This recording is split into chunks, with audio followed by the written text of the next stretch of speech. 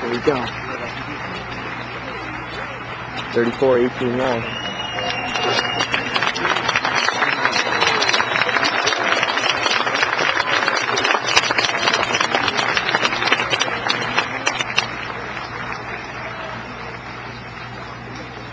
Oh, my hands are shaking.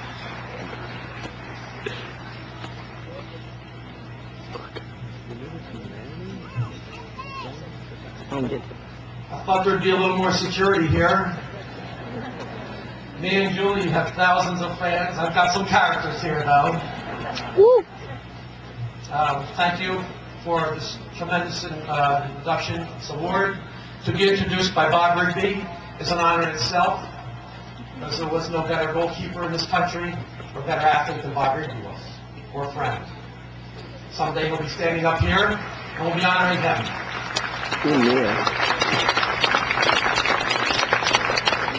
To follow Al Chost into this Hall of Fame and to be associated with the gentlemen and the women with the red jackets on, it's quite an honor. Do I know how to pick a year to come in or what?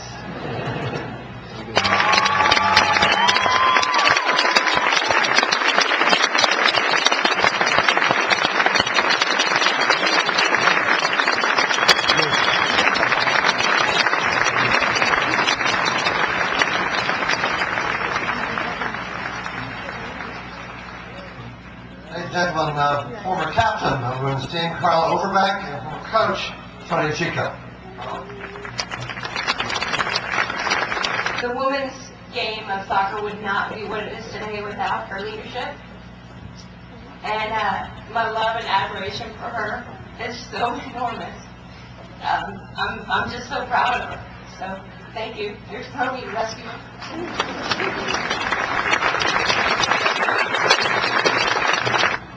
It's fitting, you know, Carla rescued me often when I was coaching the national team. Now if I can step in and assist her, I'm more than happy to.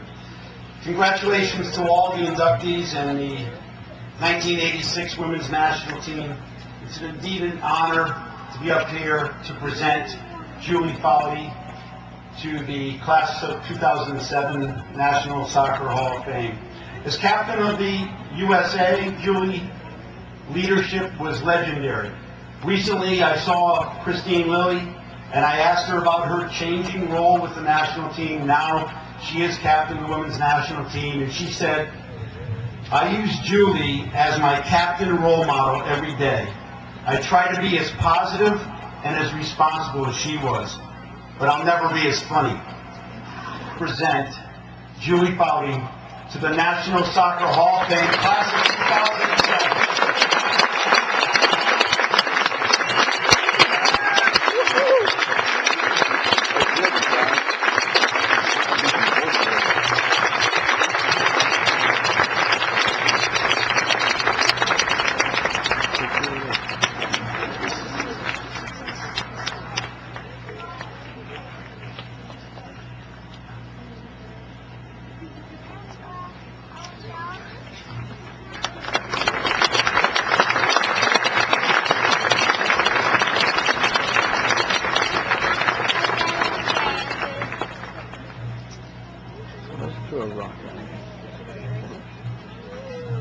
Wow, Tony, Carla, thank you. Carla's got me crying, and I haven't even started the speech yet. I look out here and I think, wow, what a party! This is impressive. Thank you all for coming. It's like a wedding, but we didn't have to pay for it or plan it. So, Smitty, your friends are going to get along just fine with the Foudy family, I see.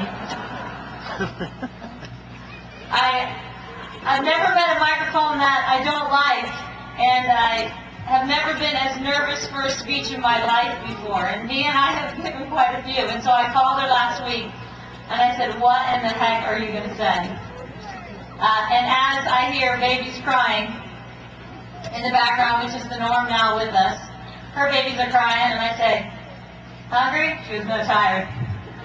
And then Izzy starts crying, and she goes, "Hungry?" I go, "No, tired." And that's the conversation of us nowadays. But as I was thinking about this speech, I thought about it a lot. And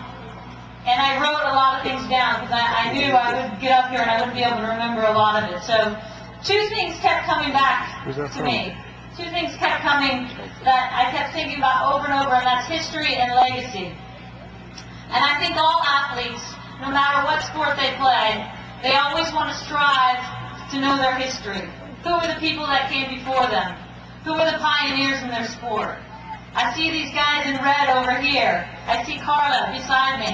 And I think, I'm so lucky to be a part of that history now. So big round of applause to these Hall of Famers, please.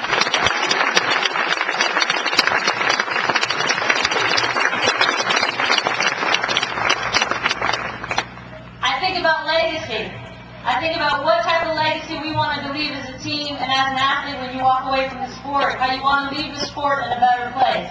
And I think it's particularly fitting when we talk about history and legacy that the Hall of Fame brought in the 1986 team. The first ever women's national team is here today. So thank you all for being here.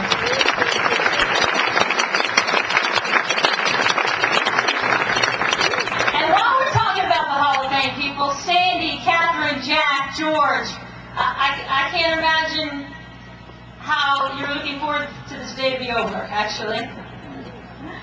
I can't imagine how much work you put into this day and how special it's been for all my family here.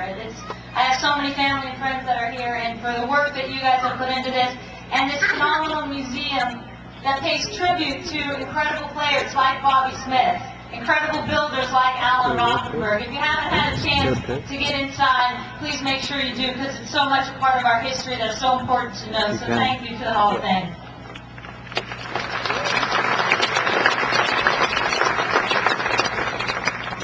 So as I was thinking about these two things, it was interesting because moments, I noticed one thing, that it wasn't the moments that kept coming through my mind. It wasn't the 1991 World Cup, the first ever Women's World Cup we won. It wasn't the 1996 Olympic gold medal.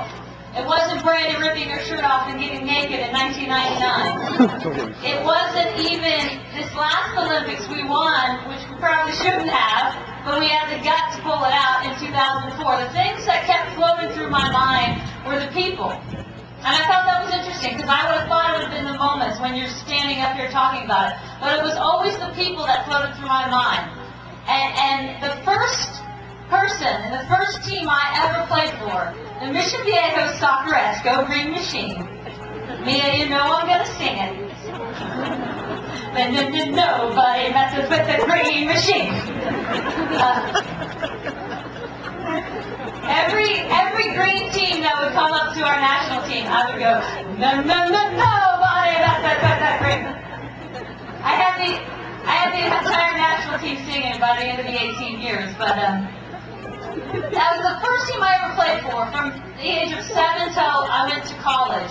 And no one, I think nowadays, plays for a club team for that long. The Green Machine, my best friend, Heather McIntyre, buddy, is in the audience today. The first person I ever played with, we went to college together, and she taught me the value of team from the very beginning. And she's wearing green. I love it, Heather. Look at her standing up, showing her green on. I saw my college teammate sitting next to her, Chris Simons, who taught me the value of just being absolute nutballs. That crazy is the best thing to be. I mean, I had all these great teammates in college. We were so close, and we would laugh all the time. They taught me that laughter is definitely permitted, not just on the soccer field, but in life. I saw Carrie Tatlock, a dear friend who was the first to believe in our team before others did. She came on as our marketer way back when, and now she's one of the best friends the team's ever had.